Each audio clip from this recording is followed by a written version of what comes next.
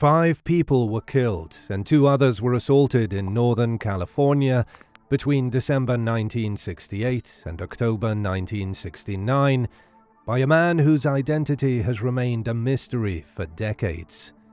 The murderer, who identified himself with a zodiac sign in a series of cryptic and egotistical letters to authorities, claimed to have slain 37 people in all. There is little chance that any of the crimes will be solved at this time, although investigations remain open in a number of California counties.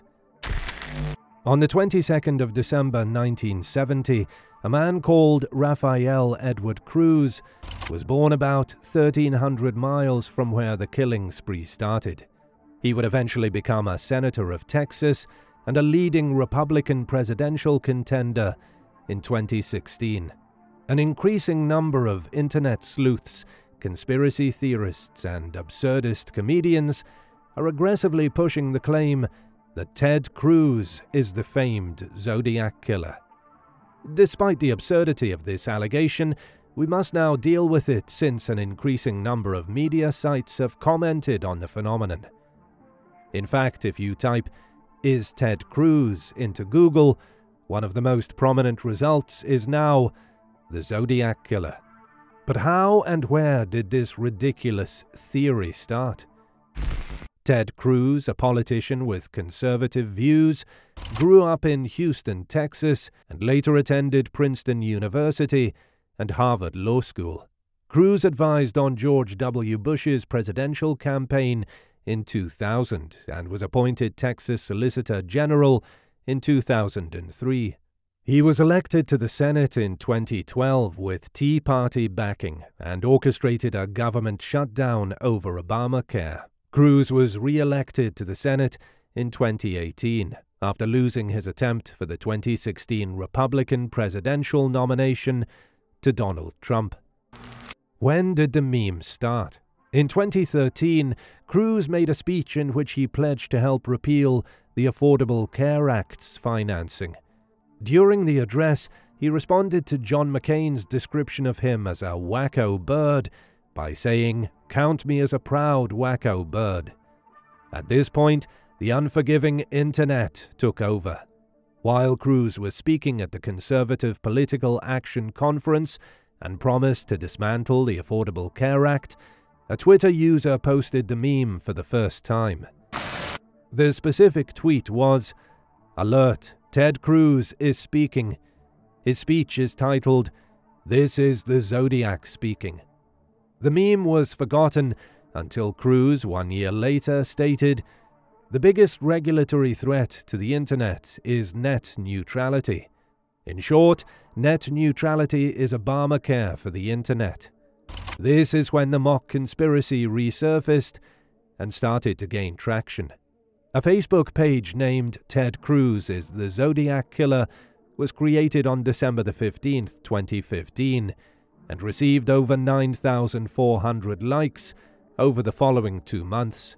On January 20, 2016, @Linzetta on Twitter posted a fabricated quotation of Cruz admitting to the Zodiac Killer.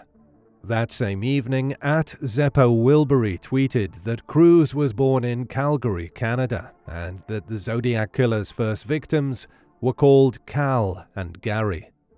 In 2016, while Cruz was running to become the next president of the United States, the meme took off and started going viral.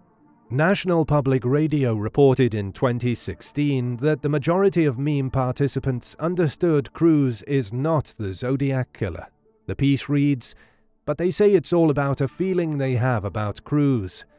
They think he's creepy, and they want to emphasize this as plainly as possible."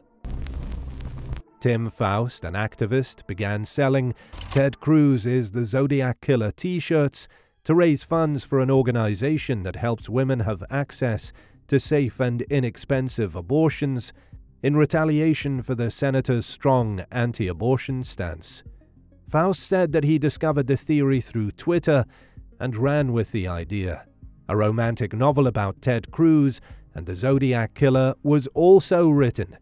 In a 2016 poll, Public Policy Polling questioned Florida registered voters whether Ted Cruz may be the elusive Zodiac, and 10% felt he was, and 28% were uncertain. The meme went all the way to the White House when Larry Wilmore made references to the meme during the White House Correspondents' Dinner in April 2016, including a joke that Ted Cruz was not trying to win the nomination, but to continue a murder spree. In 2018, Cruz got in on the action with some tweets of his own. Cruz was replying to a series of tweets prompted by Senator Ben Sasse's revelation during a Senate Judiciary Committee hearing, saying that he had just spilled Dr. Pepper on Cruz. One Twitter user informed the Nebraska Republican that if he were sitting with the son of the guy who killed Kennedy, I might do worse than spill some Dr. Pepper. This tweet referred to a flimsy conspiracy theory claiming that Cruz's father helped Lee Harvey Oswald distribute pamphlets supporting Fidel Castro around 3 months before Oswald apparently assassinated President John F. Kennedy. Sasse responded with his own sarcasm, stating that he was wearing a t-shirt that said Lee Harvey Oswald was framed when he spilled the Dr. Pepper on Cruz. Cruz responded to Sasse's statement with a picture of a Zodiac Killer cipher letter in an effort to be humorous. And Twitter didn't think it was funny. Cruz went at it again when Gary F. Post was identified as the serial killer who terrorized the San Francisco Bay region during the late 1960s by a team of 40 former law enforcement detectives, journalists, and military intelligence operatives known as the Case Breakers. The researchers reportedly managed to connect Post forensically to the murders and also unearthed photographs from his darkroom that revealed he had a similar facial scar to the Zodiac Killer's drawing. Some of the uncovered photographs dated back to 1963. Check out our video on Post to get the full story. After the latest suspect was identified, Cruz retweeted The Hill's account of the story with a gif of Dr. Evil from Austin Powers, seeming sheepish. The meme is a perfect example of when your ego takes over, the internet will ground you in a brutal fashion. There is no possibility that the politician is the Zodiac. What Cruz is guilty of is ruining the meme by playing along.